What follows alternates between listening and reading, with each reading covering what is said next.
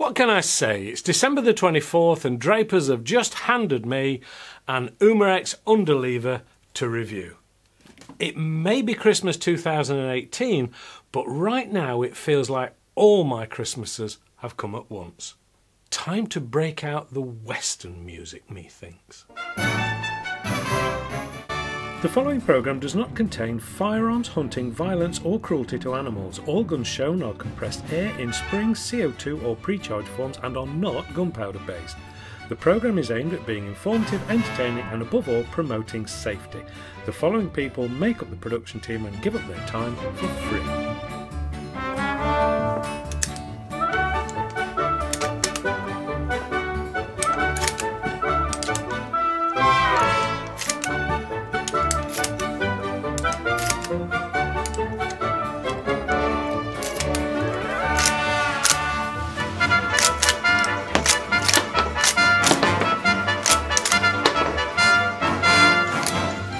Howdy and welcome to AAR On Air, partners.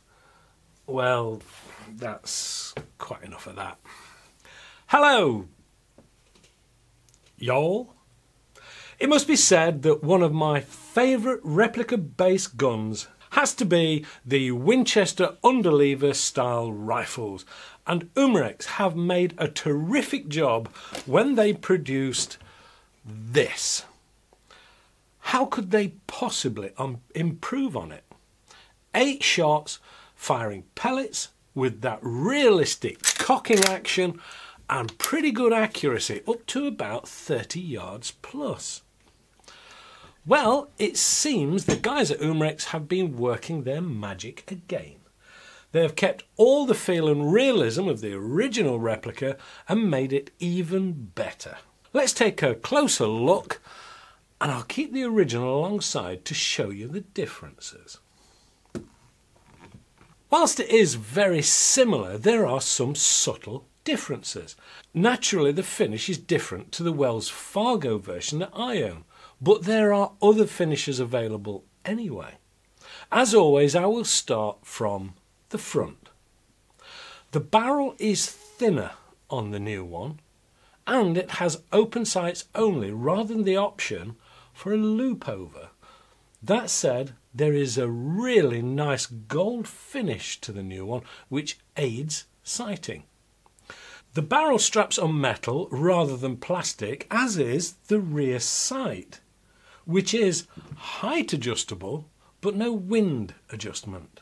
Just under the sight is a rather spoiling white letter stating Cowboy rifle. This would just have to go on one I would own. The wood of the forestock and indeed the rear butt end is a rather nice dark wood finish. Actually, it isn't wood at all. But it must be said, you have to look very closely indeed to find out it isn't wood. This is probably the best faux wood finish I have seen on any gun so far. It fools people even very close up. The main business part is a beautiful antique metal finish and looks about as real as you're going to get this side of the real thing, I think. Behind the hammer is a shotgun style safety, which is so easy to use and simple to see. When in safe mode, it locks everything up tighter than John Wayne's jailhouse. Comparing the two side by side, the rear stock seems more realistic in its size and simplicity. It doesn't have such a huge butt pad as the original, which was holding 88 grams CO2 inside. No such expense on the new one. It holds two 12 gram CO2s back to back, saving on the high cost of the larger gas canisters and also helping with the weight too. Loading the CO2s is a pretty simple task, so here goes. There is a press and twist on the back. Removing the butt shows a hex key that you pop in, twist, and it's quite a long thread on this,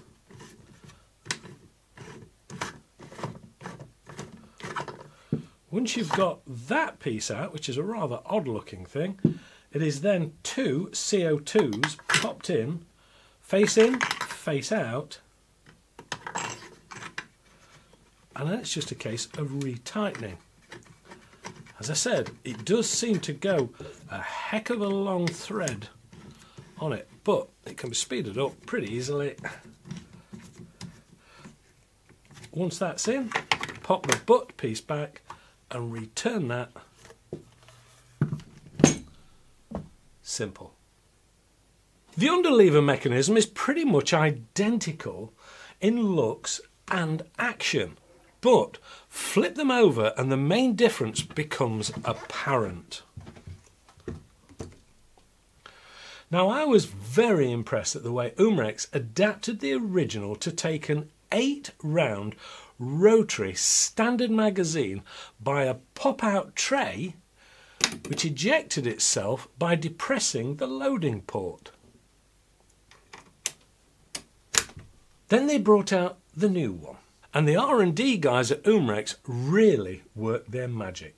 This one is 10 rounds and actually takes the shells that you take straight from your Umarex Colt SAA replica pistols and load as per the genuine Winchester rifle.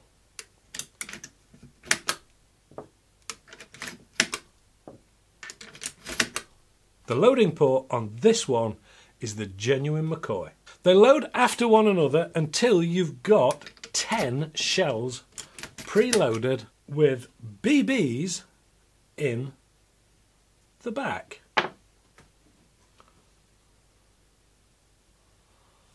Now, 10 shells are provided in the box, but you are going to want more of these, without a doubt.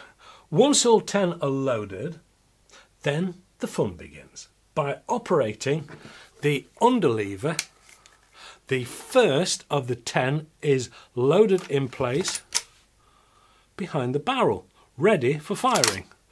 Once fired, reload with the underlever and it ejects the spent shell, bringing the other one back in place, as per the genuine article.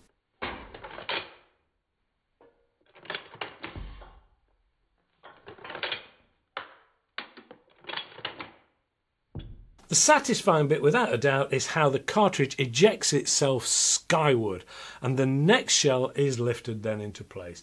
And the fun keeps going until all 10 are spent and all over the floor. Heck, you don't even care if you hit anything. The action alone is reason enough to buy this gun. Anyway, enough gushing over this. What about the power output? As if I really care. Well, using standard steel 5.37 grain BBs, I saw a maximum of 525 feet per second, but an average of 610 feet per second, which is 4.44 foot-pounds or 6.02 joules on a cold December day. I also tried the Dust Devils and it happily fired them with an average of 595 feet per second, which was 3.6 foot-pounds or 4.87 joules. Again, this is due to the odd shape of the Dust Devils in the barrel. So far, so good. But BBs? Nah. I prefer the less susceptible to ricocheting pellets. So what the hell? I put 7.33 grain JSBs in. A little hesitantly at first, in case I cost Drapers a rifle or at least a repair job. No such worry needed. It fired them no problem. It obtained 551 feet per second, which is 4.96 foot-pounds or 6.73 joules. Well, if it fired lead pellets, what about alloy ones? Out with the 5.56 grain alloy then. 601 feet per second was seen on the chrono, giving 4.46 foot-pounds or 6.05 joules. Well, I consider that pretty good testing, and tests of different fuels, resulting in that all-important finding. This is quite happy with pellets. Result. Target time then. Let's take a look out at 10 metres only, I'm afraid, using the recommended and stated steel BBs first.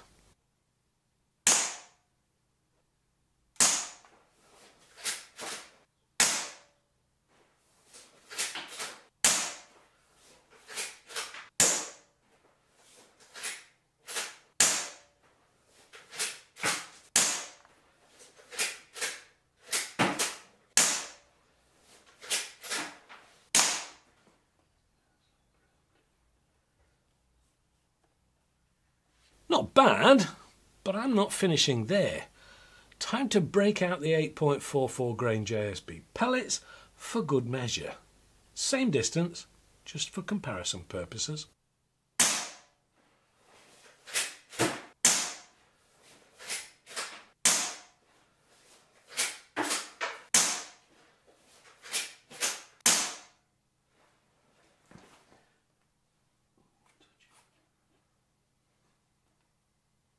Pretty much all touching when using pellets. So, I know what I would use. It really needed pushing out to greater distances, but the weather meant no outdoor shooting, I'm afraid, on this occasion. Still, point proven. What about downsides? Well, I'm not really the person to talk about that. If I were to be super critical, it would be a couple of things apart from the lower power output. But this is only suitable for fun plinking and most definitely not for any form of pest control, really. So power, not a major issue. The issue I had was with the action. It does seem to tear up some of the shells, certainly the rubber on the back, and sometimes decides to jam up a little. You needed to get the cocking action of the gun just right to stop that jamming. But after saying that, this is the only one I've tried so far and could simply need a slight adjustment somewhere along the way. I will no doubt try some more when next I'm in Drapers. Conclusion, if you like this sort of thing, buy it. I'm not sure how much it is because I just got this so quickly and the website at Drapers is being updated. So I couldn't even check it out online over the Christmas holiday.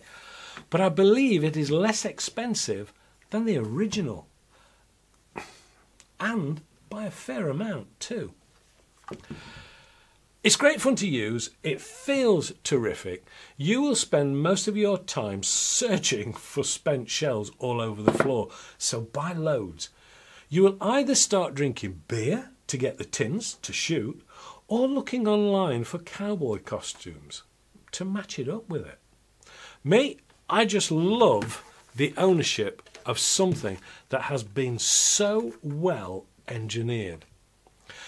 The Legends team at Umarex have done themselves proud.